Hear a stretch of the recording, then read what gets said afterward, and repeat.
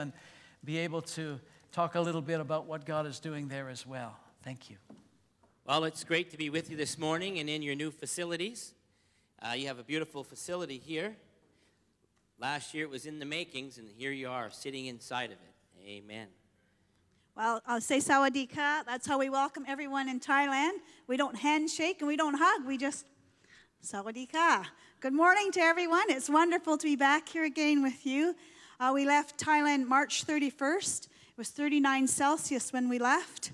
And so we're getting closer to our return in June. And our Bible school is already up and running, and our Thai staff are doing that.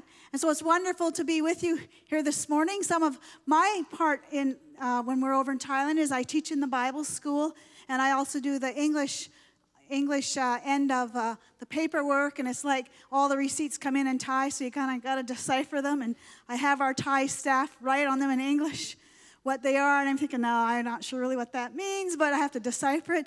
And so I have a very vital part over there with Marvin. I support him, and we work together, and God is good, and it's wonderful to be with you today. Amen. Oh, so we've been together for 18 years, working together, and very seldom apart. So that's a miracle, isn't it? To be able to work with your spouse and side by side, at home, at work, and rarely ever separated. And June 24th, we'll be married 37 years. Amen. Amen.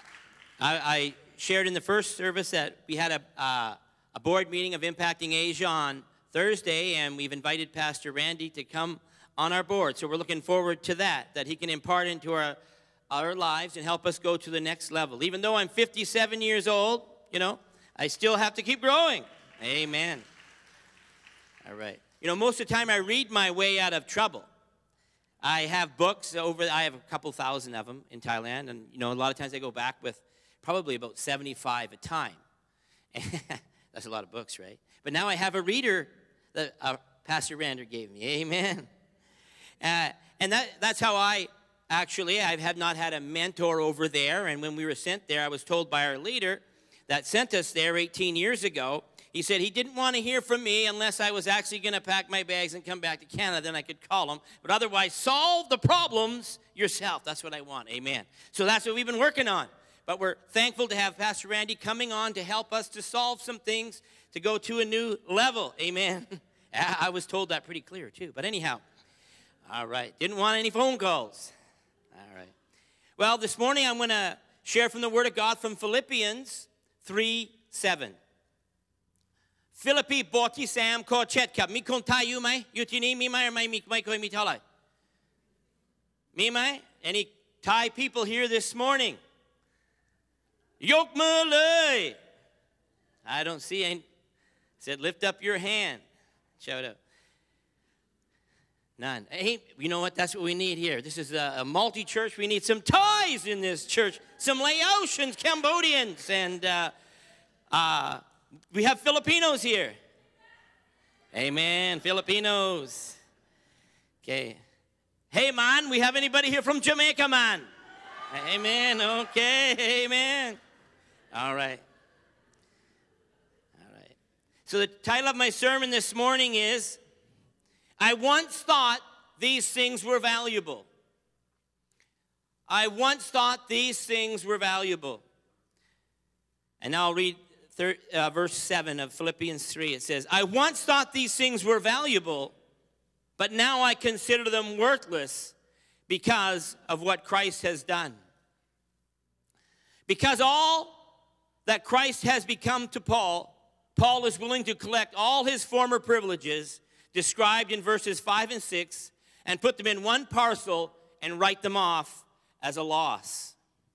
And verse 5 says, I was circumcised when I was 8 days old, and I was also circumcised like that. We followed the Old Testament very closely in my family. But I'm not a blood Jew, but I'm an Abrahamic Jew. Amen. And he says, I'm a pure-blooded citizen of Israel and a member of the tribe of Benjamin, a real Hebrew, if there ever was one. I was a member of the Pharisees who demanded the strict obedience to the Jewish law. Verse 6, I was so zealous that I harshly persecuted the church. As for righteousness, I obeyed the law without fault. And now Paul is treating these all as a liability. He's saying these are not assets, but these are liabilities. And now the contrast between profit and loss, or valuable and worthless, is a rabbinic one, or one taught by the rabbis. And it underlines the teachings of Jesus. And it's in Matthew 16:26, and it says, "And what do you benefit if you gain the whole world but lose your own soul? Is there anything worth more than your soul?" And there is nothing worth more than your soul. There's nothing worth more than your children's soul. And nothing can grieve you more that I know of than when your children aren't following after God, right? It's important, and I realize for me, I got too busy doing things sometimes, but I'm able to rebuild relationships with my children because there's nothing more important than the mortal soul of a human. The tense of "I now consider" is a Greek perfect, denoting an action or a decision made in a past time, which is effective in the present. So Paul made a decision in the past, but it's effective today now. Sometimes Christians make decisions in the past, but they're not effective now. And those decisions that we made in the past need to be effective all the way through our lifetime.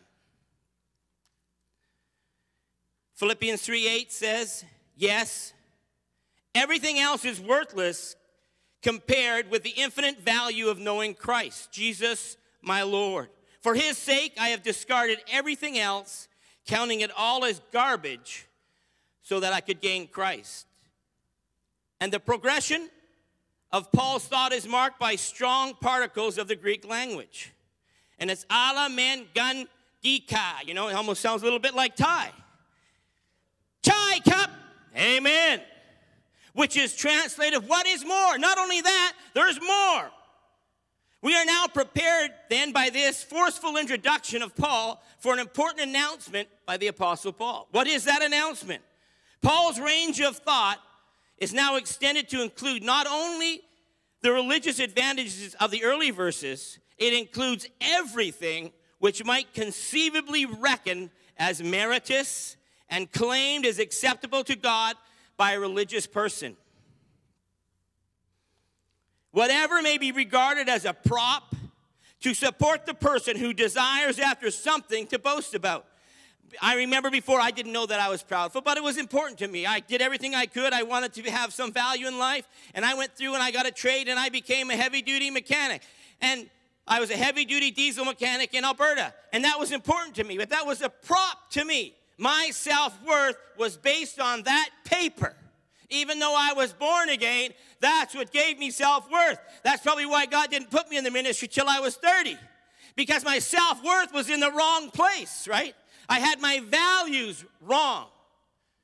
When my values should be based on Christ alone, my values shouldn't have been on a piece of paper that said that I was a mechanic. It's not wrong to have self-esteem, but it's wrong that my entire value system is based on that, or my self-worth. It's to the person who's blind to the fact that he or she can only live by the grace of God. Or the person who has a virtue which he or she would call their own. And I shared in the first service, I was in the hospital, and I was very sick when I was 23, and the nurse that was looking after me was of a certain denomination that wasn't spirit-filled. Not that that matters necessarily, because sometimes spirit-filled people can be mean too, right? And, or is that true or not true? No, I wasn't saying in this church. I was talking in general. All right. Not in this church, bless God. There's no mean-spirited people here. Amen? Amen. Anyhow, all right. And so she said to me, "I've never been sick a day in my life." That was her virtue, right? As if somehow I should have talked to my intestines and said to intestines, "You should never be sick." Anyhow, there's something I couldn't do anything about. But that was her virtue, and it didn't help me any. So all is counted as a loss and worthless and garbage. Anything that takes away from Christ is worthless and garbage.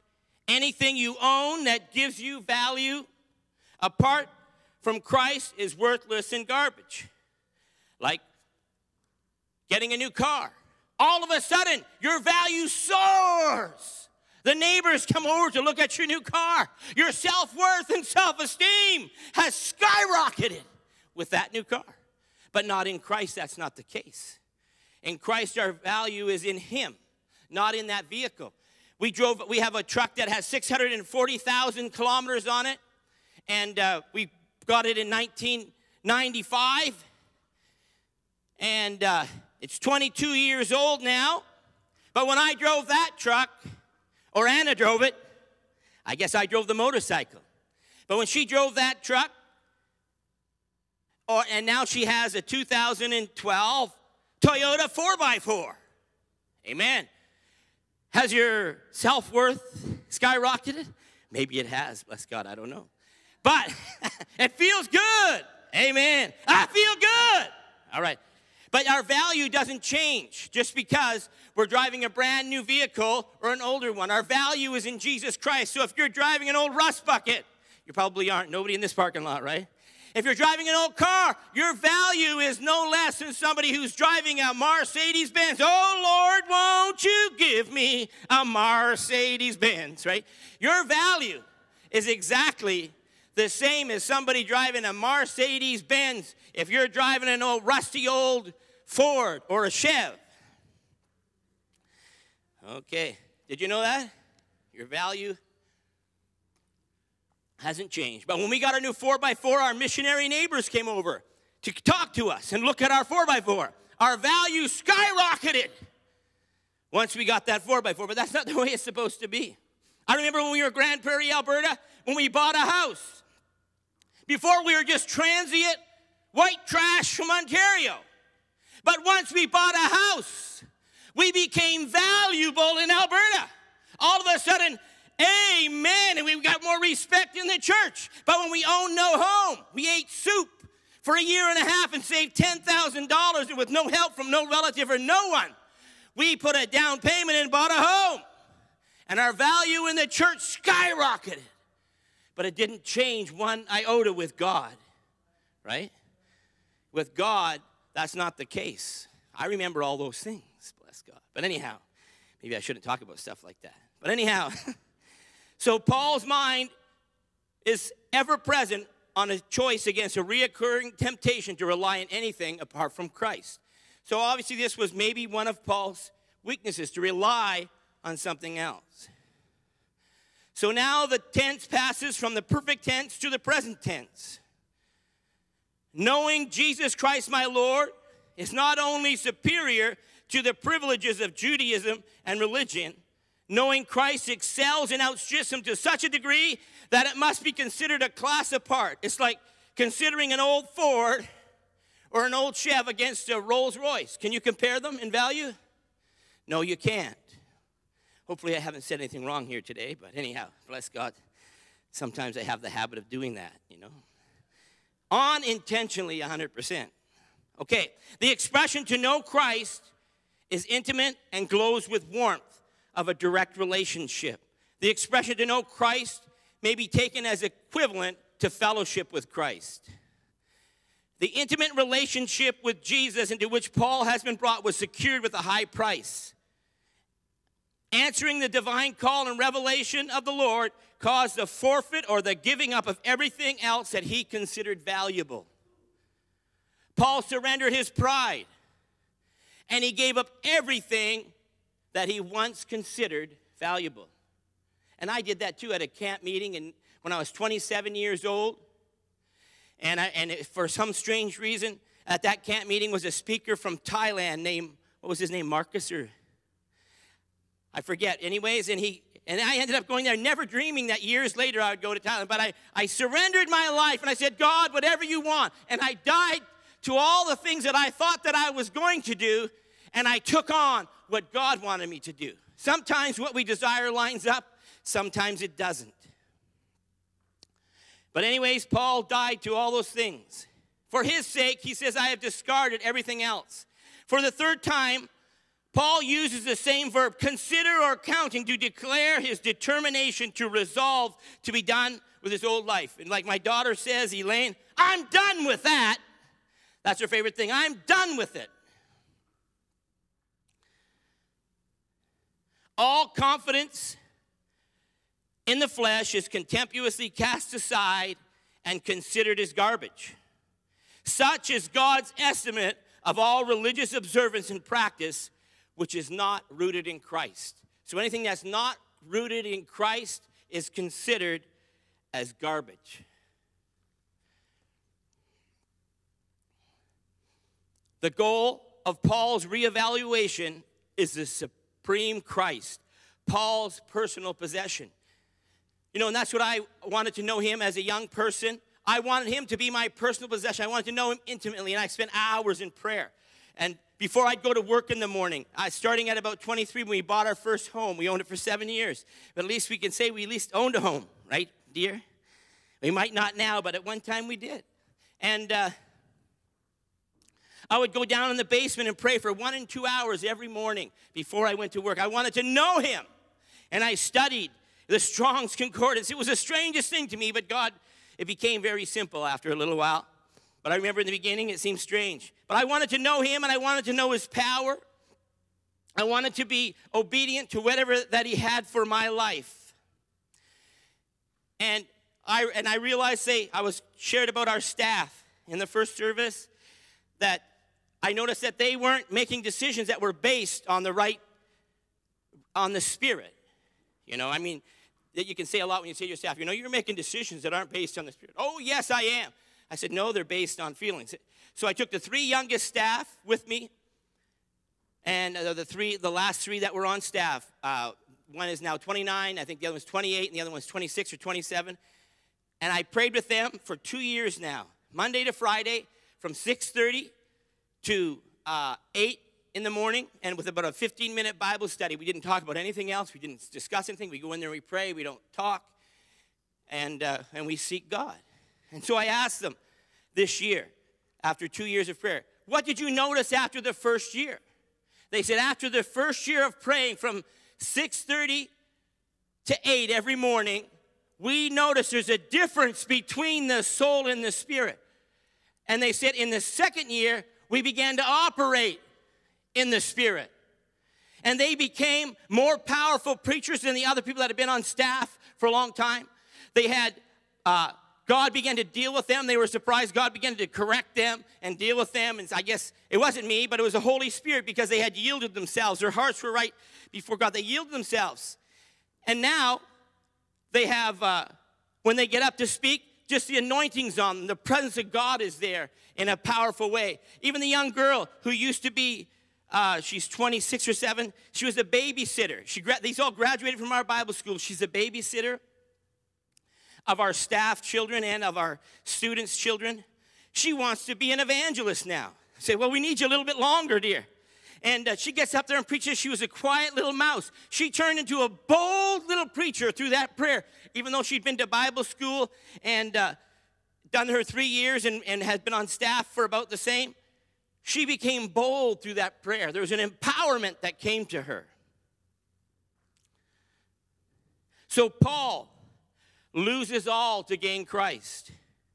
The person of Christ and the work of Christ are inseparably joined. Whatever the precise sense of these profound terms, Paul here speaks of all who bear the name Christian. And when we read in Philippians chapter 1, he talks about in there to everyone. This is the only book that Paul didn't bring correction in. And he says, this is to everybody that I'm writing to all aspects, to every avenue, to every person who calls them named Christian. So this is not just to a special group, whether they're mystics or martyrs or the fivefold ministry. All need to renounce pride and seek Christ alone. Christ alone is the source of their salvation and their foundation in life. And then verse 9 says, and become one with him. I no longer count on my own righteousness through obeying the law. Rather, I have become righteous through faith in Christ. For God's way of making us right with himself depends on faith. Paul's thought now moves to the future day of judgment. Paul has a longing to be one with Christ. To be in Christ or one with Christ is nothing else than having righteousness alone that comes from Christ. And he says, I no longer count on my own righteousness through obeying the law. First, Paul makes it clear that this righteousness cannot be acquired by human effort. You cannot work for it. And then he says, I become righteous through faith in Christ. Secondly, Paul stresses that it comes to the believer as a gift of God in Christ. And thirdly, the medium or way through which the divine righteousness or God's saving power is put forth is on behalf of God's people is by faith. And we continue to live by faith. And then Philippians 3:10 says, I want to know Christ and experience the mighty power that raised him from the dead. I want to suffer with him, sharing in his own death. Who here wants to suffer with Jesus? I don't see any takers here. So he says, I want to know Christ. And this knowing Christ is another way of expressing the personal faith union set up between the Christian and our Lord. And I want to experience his mighty power that raised him from the dead. And that mighty power, as it begins to work in us, you can't help but begin to witness and to share Christ with others. It was Oceans, was it, that I went to? I went to Oceans where East meets West. It's not where boy meets girl, you know. East meets West, right? And I began to witness to the Filipino at the counter all kinds of opportunities. And we discussed there. I think Anna was sweating a little bit as we were talking. She wasn't sure what was going to happen next. Is that right? He got a little hostile, but he calmed down. And he began to listen to what I had to say. So Paul is speaking of Jesus Christ, liberated by his victory over death. The power at work in the life of the believer, raising us from the death of sin into the newness of Christ. And examples of this dunamis power is in verses Romans 6 and 4. It says, for we died and were buried with Christ by baptism, and just as Christ was raised from the dead by the glorious power of the Father, we also may live new lives. In Ephesians 1:19, I pray also that you will understand the incredible greatness of God's power for us who believe.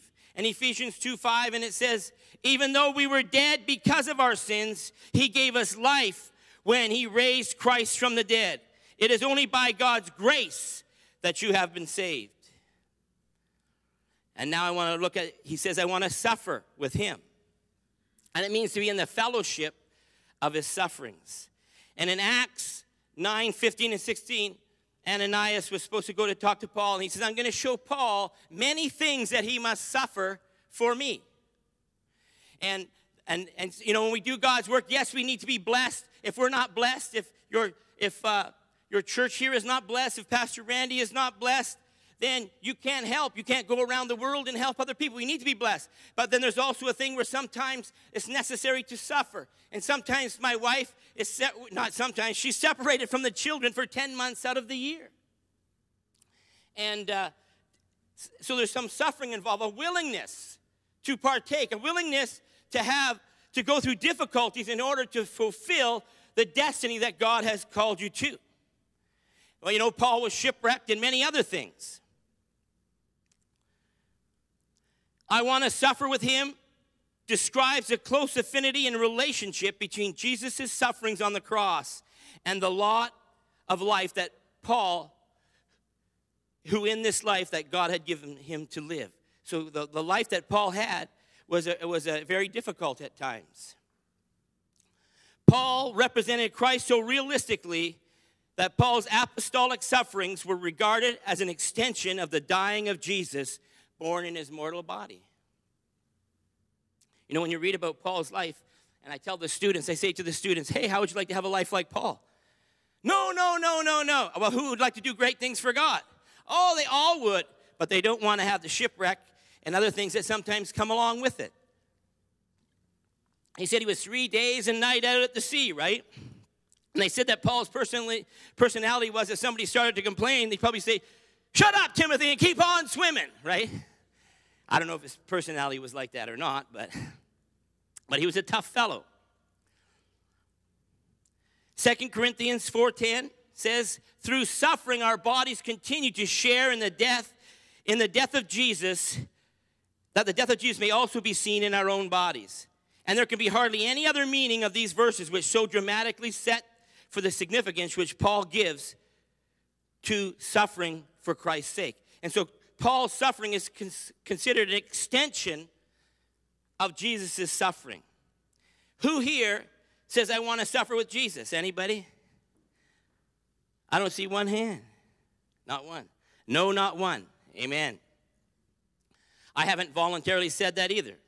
But I'm willing in order to fulfill what God has called me to do. And Philippians 3:11 says, so that one way or another I will experience the resurrection from the dead. And Paul goes on to make it clear that the total completion of the work of grace awaits the resurrection from the dead. Here and now, the Christian is risen with Christ and is living in the power of Jesus' victorious life. But the Christian believer still looks forward to and cherishes the prospect of a future consummation and a completion of the perfection of our inner conflict. Who inside of here doesn't have any conflict anymore? Is there anybody here? There's no conflict going on. You're just totally yielded. If there isn't any conflict going on, you know what that means? It means you've joined your relatives. Amen. That have gone on before you. One day we all will, won't we? If Jesus doesn't come back first. Galatians 5:16 says, so I say, let the Holy Spirit guard your lives. Then you won't be doing what your sinful nature desires. And it says the sinful nature wants to do evil, which is just the opposite of what the Spirit wants. And the Spirit gives us desires that are the opposite of what the sinful nature desires. These two forces are constantly fighting each other so that you are not free to carry out your good intentions. And James 4:7 says, so humble yourselves, submit yourselves before God, resist the devil, and he will flee. And when we read Romans 6 and Romans 8, it talks about how the power of the devil is broken off of our lives. He no longer has control of our lives. He can't order us around anymore. When we're in God's kingdom, when we've been transferred out of the kingdom of light into the kingdom of darkness, the devil has no authority and no power over any of your lives. You're free from his power. The only thing he can do is lie to you and deceive you. But the question is, who are you going to submit? Are you going to submit to what Jesus has done? Are you going to submit to God, resist the devil, and have him flee? Or are you going to submit to what's that little bit that's left of your old nature and let that take control? But the devil has no authority over any of your life. He can't do anything to you. It's like you're in two fields. Before you were in a field here, and that was a devil's field.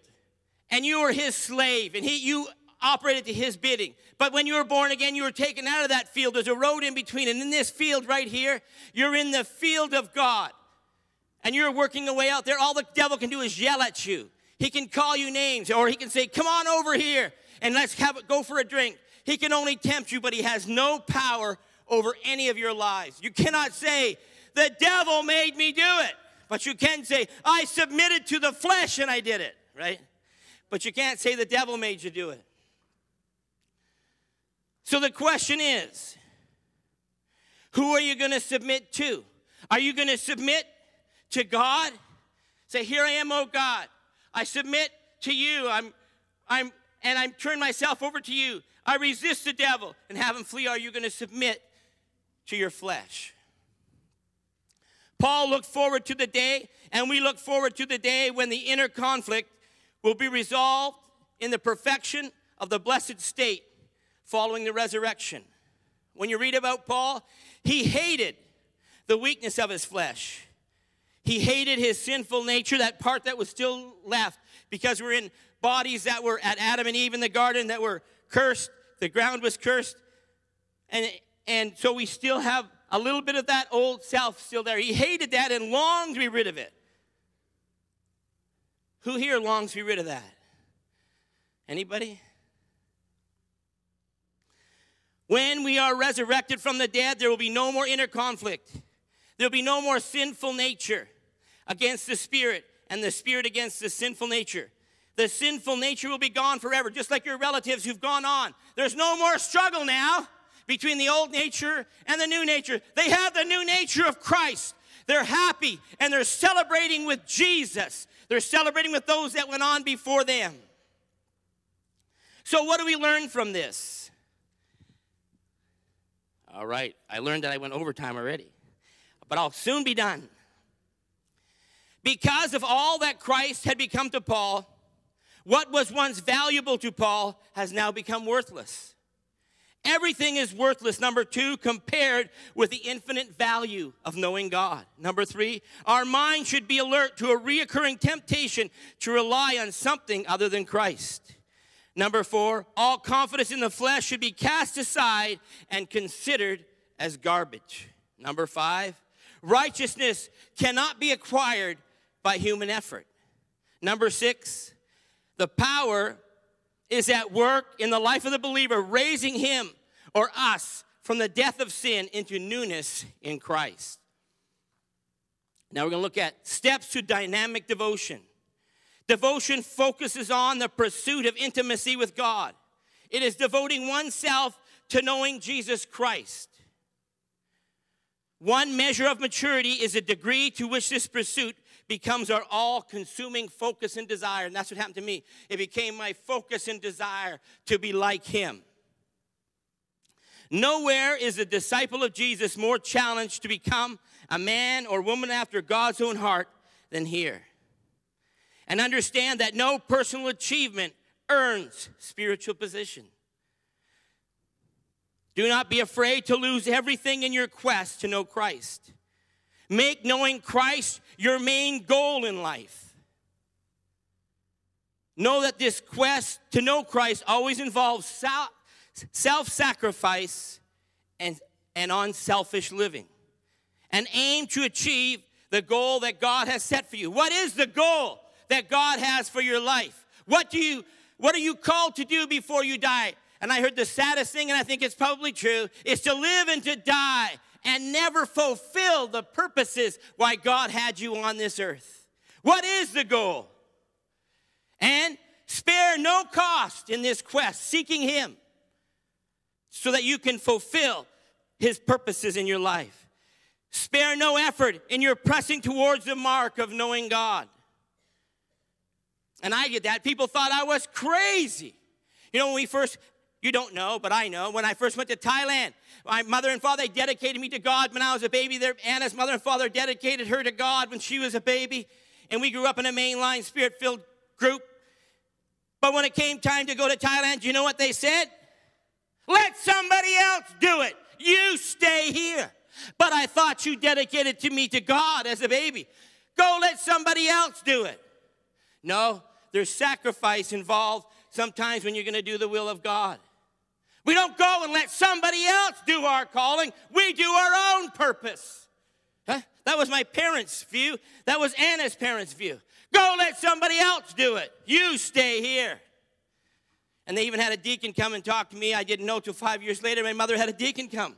My mother was a godly woman, considered one of the most godly women in the church, and said to me, if you take your children to Thailand, you're going to destroy their lives. He drilled water wells, you know, and his name was Wally Waterwell. And after he was done, I called him Wally Waterhead. You know, not really, but I'm just kidding. But I thought that because people are saying, don't fulfill God's call. The cost is too high. Is that why maybe we haven't reached out and got things done the way we should? Because the cost is too high to me. So spare no effort in your pressing towards the mark of knowing Christ. Recognize that single-eyed pursuit of God is the hallmark of true spiritual maturity. And know that those who offer cheap alternatives to knowing Christ become his enemies. So whenever you try to do everything the shortcut way, you end up short-circuiting everything, and you can become an enemy of God. So we have to do it God's way. And be willing and know that he will bless us. He will provide everything that we need. But sometimes sacrifice is involved in order to bring the gospel to the ends of the earth. I don't mean to get too intense. I'm sorry. Katoat cup. But, so, are we going to do what God's called us to do? Are we going to fulfill his purpose, even though it may involve sacrifice for you personally? So we go back to the beginning. I once thought these things were valuable, but now I consider them worthless because of what Jesus has done. Amen. Thank you. I'll turn it over to you, Pastor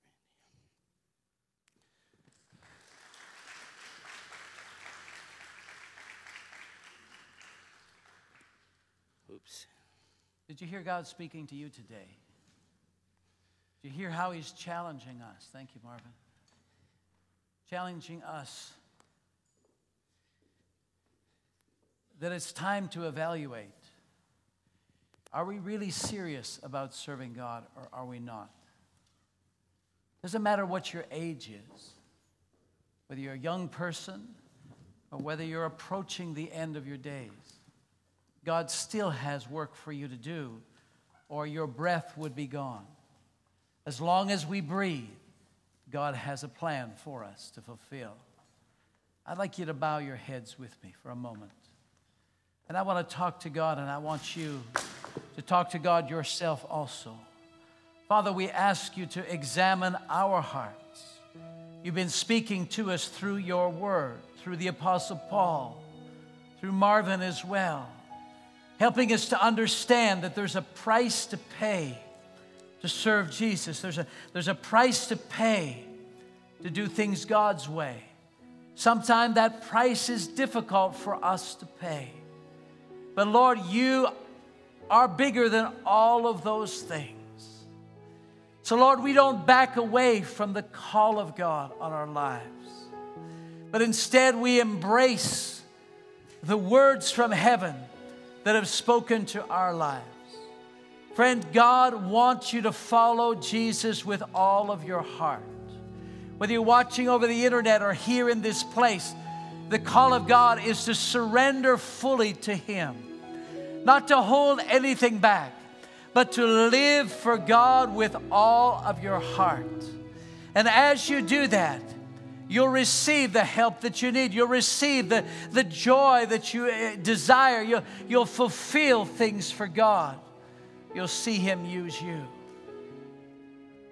So I want to pray for you. I feel there may be one or two here that have not made peace with God. You're still living for yourself. You've never come to a place of decision where you said, Lord, forgive me for my sin. Perhaps you're still trying to live and be the boss of your own life. And God said, I didn't design you to be the ruler over your own life. I designed you to follow me. God knows the way he made you. He knows what he's made you for. Only by following him can you have true satisfaction and please him in every area of life. Is there anyone here today that would say, Pastor, I know my life is not pleasing God. I know I've decided I'm living my own way. I want to serve God, but I'm living it my way. I want to please God every day, but I'm trying to do it my own way. And today I'm ready to surrender to God. If that's you, put your hand up. I want to pray for you. In fact, I want to lead you in a prayer of surrender. Is there anyone here today? Say, Pastor, I want to surrender my life to Jesus. I don't want to just live for myself. I truly want to surrender to him. Can I lead us to pray right out loud? Say, Heavenly Father. Right out loud, say, Heavenly Father.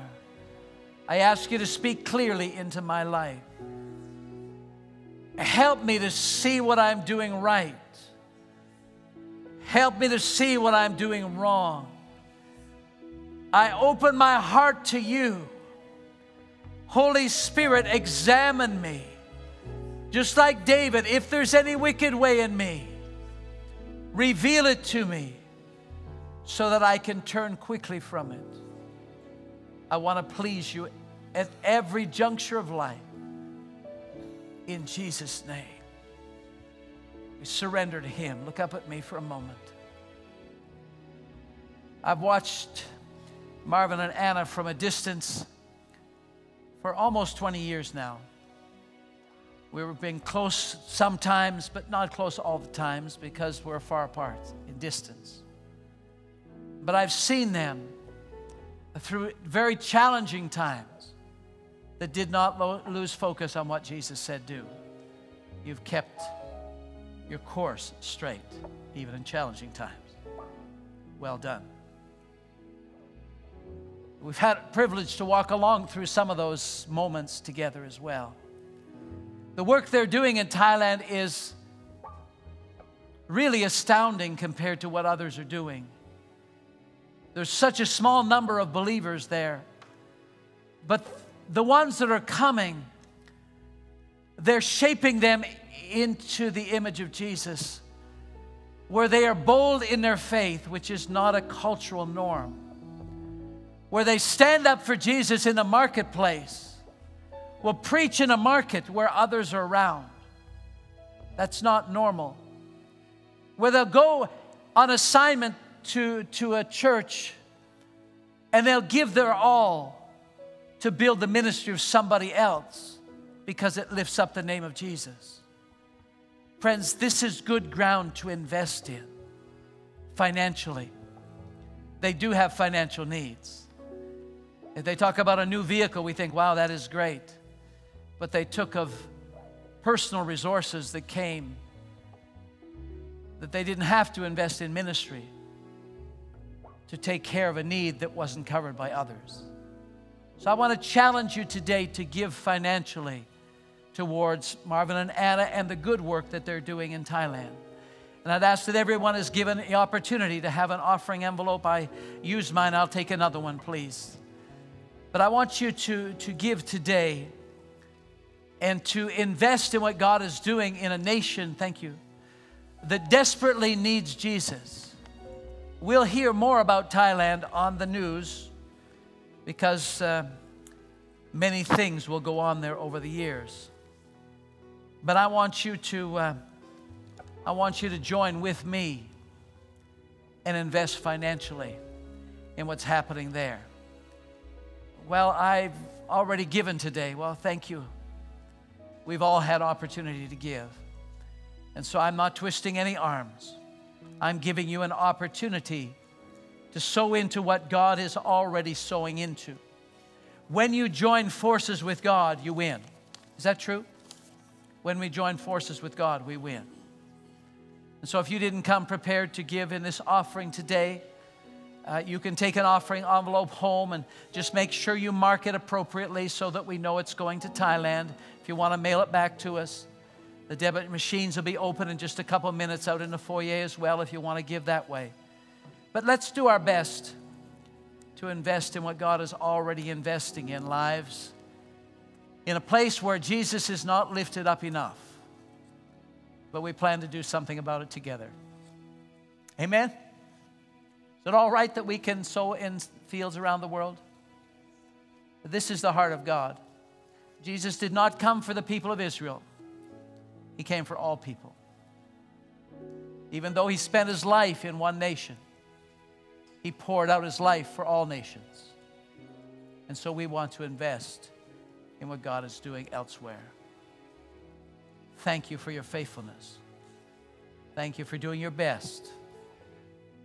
If God speaks to you, you can always designate toward Thailand, and we will ensure that it goes towards their ministry that God is doing through them in Thailand. Marvin is not just a hard taskmaster to his students, he is strict with them, but he is a father to them. When they hurt, he hurts. When they need a rebuke, he helps them with it. But often, as parents, you would know, when you rebuke a child, it hurts you as well. And so he has the heart of a father. Let's lift our offering envelopes up to the Lord. Father, we thank you for the privilege of giving today, of investing in good ground, in a nation called Thailand, into people that you've chosen to make a difference in their lives, to change their personalities so they have the personality of Jesus Christ. To change their desires so they desire to see their fellow Thai people, their fellow Native people, follow Jesus with all of their heart. Lord, enrich them through this offering today, we pray. Help Marvin and Anna to continue the good work that they're doing, we ask. In Jesus' name, amen. You're still watching over the internet and you want to give, you can just go to the top of the toolbar where it says donate, and you can donate. There's a field there where you can say what it's towards. Just say it's towards Thailand. Cliff, could you take my offering envelope as well, please? And we'll ensure that 100% of it goes towards Thailand. You'll get a receipt back very quickly, even by email. And so you'll know that it's gone to a charity that has integrity to serve God. Those of you here for the first time, and the rest of us, let's pull out our connection card for just a moment. I'm sorry if I went too fast and some of you weren't prepared. The ushers will wait for you. Look at the back of the connection card, would you please, just for a moment. I trust you've finished the front part, but we'll collect these at the door on the way out. There's next steps today to take. First one is to put into your heart in memory Philippians 3:7. And then to make a decision, to say it, to declare that knowing Christ is my highest priority. Not your friend, but Jesus your friend. And then that you'll be alert to recurring temptations. What happens when you see that temptation rising up again and again? God wants to deal with it. He wants to take it away from you. Surrender it to Him. Next week we'll be studying in the book of Acts chapter 5. I encourage you to read through it. And then you can send us comments on Facebook or our Twitter page and get back to us back and forth. And let's get a dialogue going. If you have questions, you can send it. And I believe that if you get them in early enough, we'll actually answer some of those questions. And then guess what? This week we have Heroes Camp beginning on Saturday right here. What is our sanctuary now will be a gymnasium. And there'll be students coming from all around Brampton. Coach Magley from the Brampton A's will be here, and some others. Some of our young men will be here. Maybe even some of our young women will be here to help out. If you want to help out, help young men particularly, but some young girls may come as well, to gather some basketball skills in a Christian environment where they actually are prayed for, where they develop relationships with God's people. Then I encourage you to come out Saturday, but come out first on Wednesday night at 7 o'clock. Our team that's making Heroes Camp happen will meet here in the sanctuary 7 p.m. on Wednesday night. So come out for that if you could, please. And you'll notice on the back, if you plan on being part of the 55 and plus, Pastor Reed's fitness class. No, it's not his. Just check that off. And then we'd like to have some teams made up for our chair removal. Each week, this week we'll have 3 different nights when this area is used to help others in the community gain some skills and also get some input from godly people. And so we're using our building not just Sunday morning, but we use it for sports. And so we want to get some teams together so it doesn't just rely on a small group of people to tear down the chairs and the stage on Sunday. So if you would like to do that the first Sunday of the month, the second, the third, the fourth, just mark down which one you want to do, please. And until we get our teams in place, I'd like to encourage all the men to stay behind for just about 15 minutes. Stack the chairs up and help us move them out so that we can enjoy the place God has given us. Does that sound like a good idea? It's good that somebody else does it, right? Guess what? Somebody else can be you too. We don't let the ladies lift the chairs, they're too heavy for them. We get the men to lift the low ones. And then as they get stronger, they can lift them higher. Amen. Well, if you wanted one of the prayer cloths, they'll be up at the front. And so you can collect one of those to take home with you. Let's stand together. First timers, there is our welcome center over the side. Please spend a couple minutes with us. while others are busy. If you're registering for the activities out in the foyer, please come and take care of that, ladies, while your men are helping us pile some chairs. There's some pictures that you'll want to see from Thailand there as well, out in the entranceway. So when I finish praying, you go out there and check it all out. Father, we pray your blessing on each and every one of your people today, but not just today. Throughout this week, strengthen them. Bless them as they're about your business and their business. And Lord, even those watching over the internet, keep them safe and healthy, holy and in the center of your will, we pray. In Jesus' name. God bless you. Amen. If you want one of the prayer claws, please get one off of Indra. Thank you so much.